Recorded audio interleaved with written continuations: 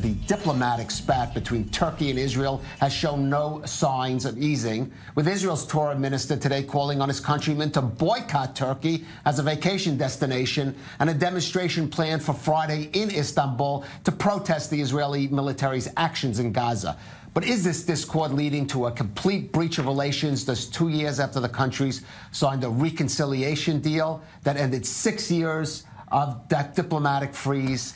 Right, and when you're talking about the diplomatic freeze, reconciliation, there were years of a complete freeze, then a much touted reconciliation deal not long ago, and a lot is at stake, economic and trade ties on top of it. Right, so let's go now to Istanbul and speak with Turkey analyst Yusuf Erim. And Yusuf, what is the mood there in Turkey right now toward Israel among the public and the leadership?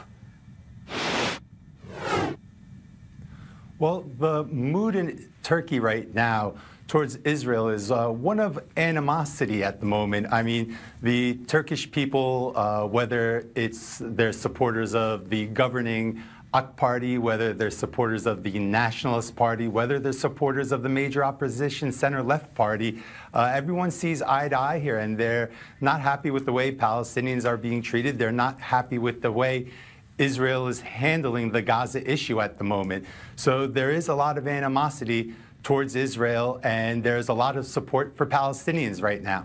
Yusuf, over the last couple of days after those 62 Palestinians were killed, there were some sort of twists to the story, with Hamas senior official coming out and saying 50 of those 62 were members of Hamas. Is that something that is being reported on or being discussed as part of the conversation there in Turkey?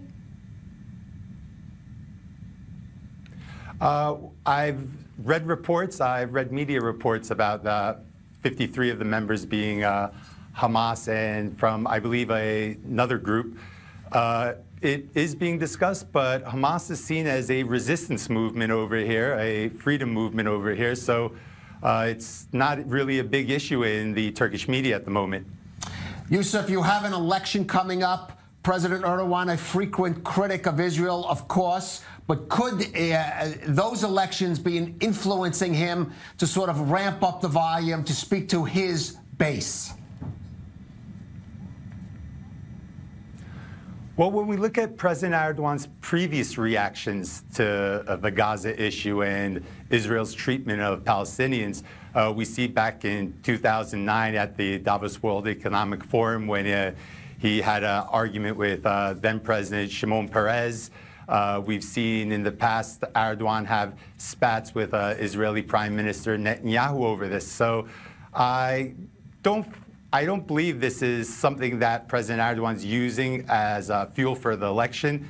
You have to realize, well, President Erdogan's going to be attending the Organization of Islamic Cooperation meeting tomorrow.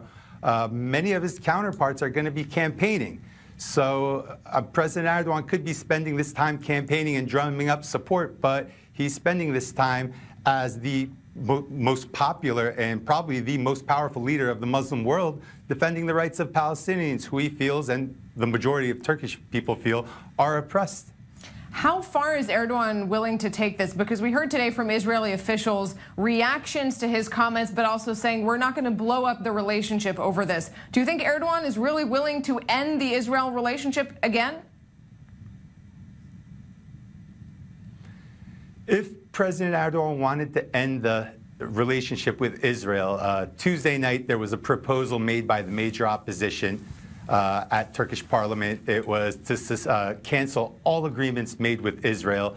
The proposal was rejected with the governing AK Party votes. If he wanted to end complete ties, that proposal would have passed that night. So despite his anger towards Israeli Prime Minister Benjamin Netanyahu, President Erdogan is still hoping that some way diplomatically this problem could be solved. At the moment, he doesn't want to completely end all ties. At least in my view, he doesn't. All right, Yusuf Erim in Istanbul, analyst at TRT World.